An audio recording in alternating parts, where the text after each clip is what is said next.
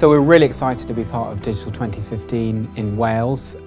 It's going to be really important for us. DVLA has been going through a lot of change, a lot of transformation, and digital is absolutely at the core of that. We've moved from around 50% digital take-up to 80% in only a year. And we've done that by really working locally with technologists, universities, Tech Hub, and right the way along South Wales corridor. So Digital 2015 for us is really important to just carry on making those connections, carry on building that capacity that DVLA is going to need for now and for the long term. So very much looking forward to coming, much looking forward to finding out what we can learn from our colleagues and people across the public and private sectors.